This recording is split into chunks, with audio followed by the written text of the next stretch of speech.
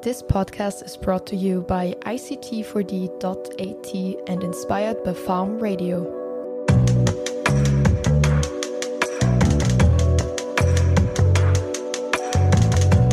Hello, listener. This is Podcast Farm's How to Podcast. This is your host, Lydia, with my co-host, Juliana and Noah. It's all about kickstarting your podcast journey from beginning to the end. We'll all be taking turns diving deeper into different aspects of podcasting.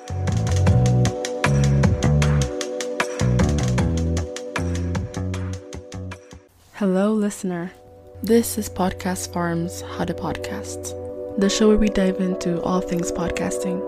I'm your host for today, Lidya, and on today's episode, we're going to tackle topics like how to structure your podcast, personas, what they are, and how to find yours. And finally, an overview of the workload associated with the making of a podcast. Whether you're a seasoned content creator or just getting started, this episode is packed with valuable insights to guide you on your podcasting journey.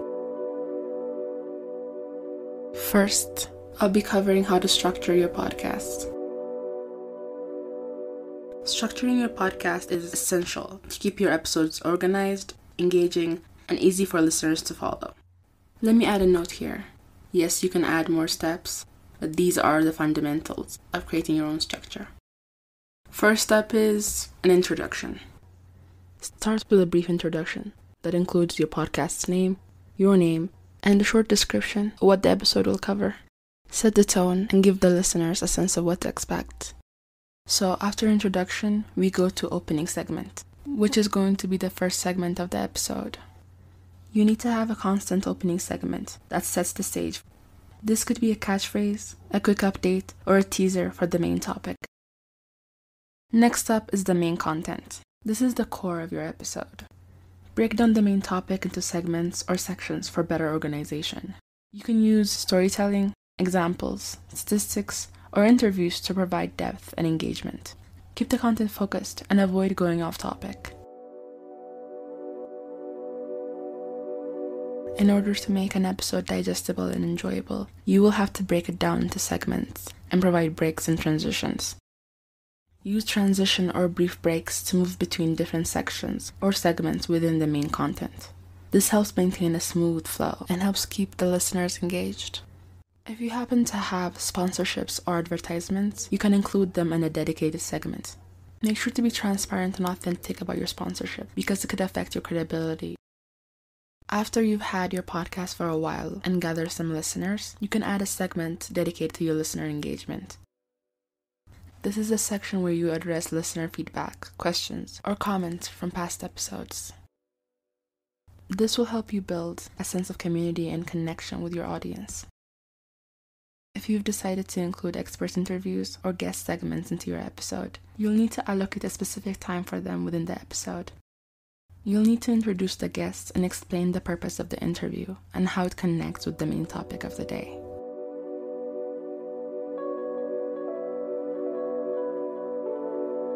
When you pass the half point of your episode, you'll slowly need to work on your wrap-up. Summarize the main points of the episodes and emphasize key takeaways. You can also include a call to action, such as asking listeners to subscribe, rate, review, or visit your website. Now that I've mentioned having a website, I would ask you to consider creating a website or a landing page for your podcast. This will provide a central place for listeners to find information about your show and episodes. So next up is closing segment. Having a constant closing segment that wraps up the episode, reinforces podcast brand, and maybe a teaser for the next episode would give the episode consistency. And finally, outro and sign-offs. You'll thank your listeners for tuning in and provide social media handles, website information, or any other info you'd like to communicate with your audience. Remember, this structure is just a guideline. You can customize it based on your podcast format, style, and content. The key here is to create a flow that works for you and provides a coherent and engaging experience for your listeners. Coming up, we'll be discussing personas.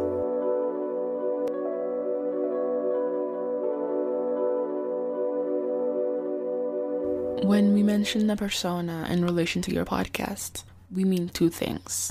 Firstly, your podcast's persona and your listener persona. Let's start first with your podcast's persona.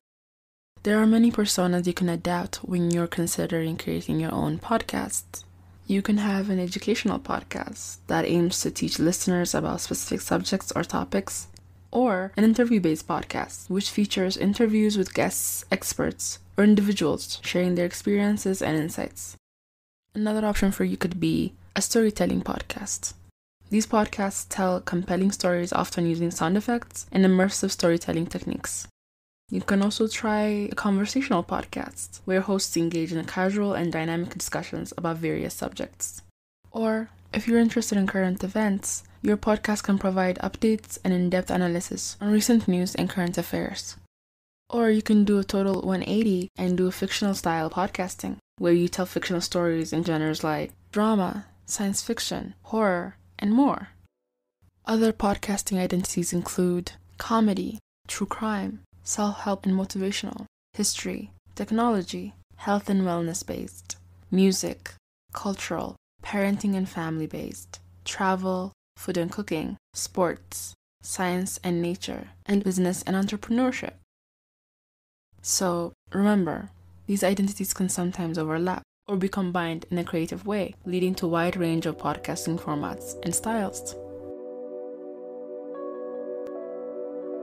The second aspect of a podcast persona is the listener or audience persona. These are fictional representations of your target audience. Creating personas helps you better understand your listeners' preferences, behaviors, needs, which can guide your content creation and marketing strategies. Here, I'll be helping you develop your podcast personas in relation to your audience.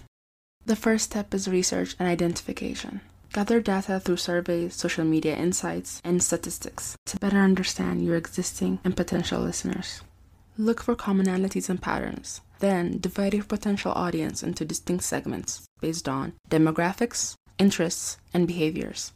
You should include information like age, gender, occupation, hobbies, challenges, and goals when you're developing a profile. Ask yourself what kind of format and tone your listeners would prefer. Do they seem to enjoy interviews, storytelling, educational content, or a mix of these? You should also ask what kind of content your personas engage with, what platforms they use, and how they consume podcasts. Are they avid listeners during commutes, or do they prefer shorter episodes during workouts? Using the answers you get from all these questions, map your podcast episodes to the interests, goals, and challenges of each persona. And finally, marketing to your personas.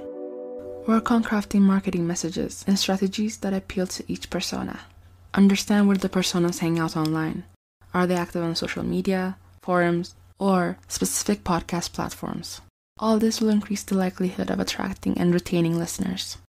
Creating a podcast persona allows you to connect with the audience on a deeper level and tailor your content to meet their preferences. It's important to regularly revisit and update your personas as your podcast evolves and audiences grow. Coming up, I'll be covering the workload associated with podcasting.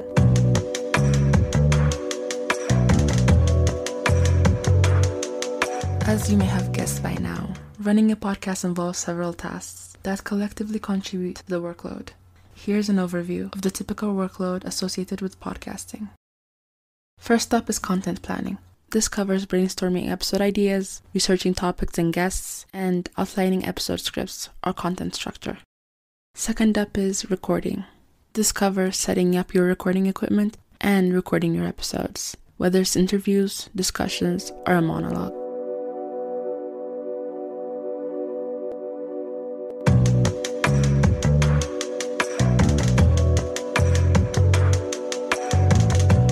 Third up is editing and production. This involves reviewing and editing raw recordings and balancing audio levels and removing mistakes. It also involves adding intro, outro, and sound effects. Another workload is graphics and branding. This entails designing cover art, social media graphics, and promotional material. You'll also need to upload and publish. This means scheduling episodes for release and uploading finished episodes to a podcast hosting platform. This also means adding show notes, descriptions, and metadata. For clarification, metadata refers to descriptive or structural information that provides context and details about data. Another piece of work is promotion and marketing. This means creating social media posts and content teasers, interacting with listeners on social media, and collaborating with other podcasters or influencers. You will also need to engage with audiences. This can mean responding to listener comments, reviews, and feedback, or addressing listener questions and suggestions. Another responsibility of a podcaster is analytics and monitoring. This involves tracking podcast performance metrics, which involves downloads and other engagements, and monitoring trends and adapting strategies based on analytics. Next up is guest coordination, if applicable. What that means is if you decide to have a guest. This requires you to identify potential guests, schedule interviews, and coordinate logistics. The next piece of work is website or blog maintenance, if applicable. You need to manage and update your podcast website or blog by posting show notes, transcripts, and additional content. Next up is networking and collaboration. This means attending podcast events and collaborating with other podcasters and experts. You will also need to monetize if applicable. This will entail exploring sponsorship or advertising opportunities. This can also mean managing Patreons or other subscription-based platforms. And finally, research and learning. This means staying updated on podcasting trends and best practices, while also learning new skills like audio editing and marketing.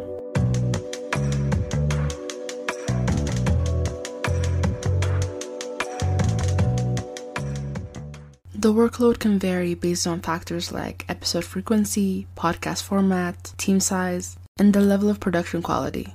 Some podcasters handle all tasks themselves, while others may delegate or outsource certain aspects of the process to other people. It's important to find a balance that works for you and aligns with your podcast goals. I would recommend you tell potential listeners upfront what they will gain by listening to your show. If you're going to help them solve a problem they have, explain exactly how you're going to do that. If you're going to inspire them, tell them how. And if you want to make them laugh, use humor in your show's description.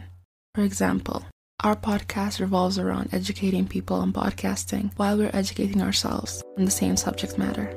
Hence, our description will hint at our status as beginner podcasters, as well as the podcast's educational persona.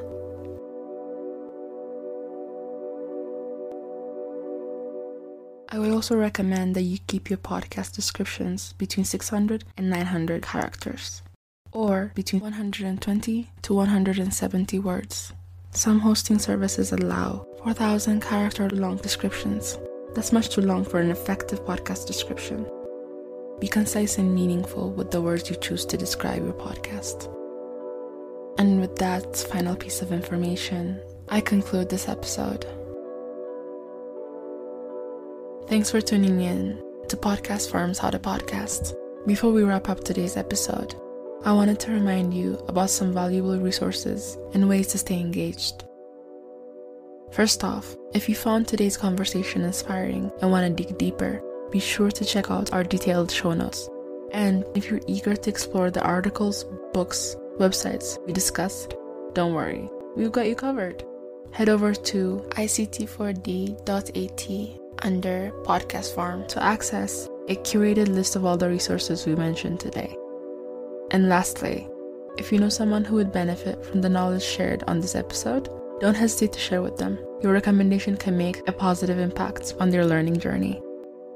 Before I go, here's a sneak peek from our next episode, where my co-host Juliana discusses music for your podcasts. Picture this, you're watching a horror movie, but there is no music.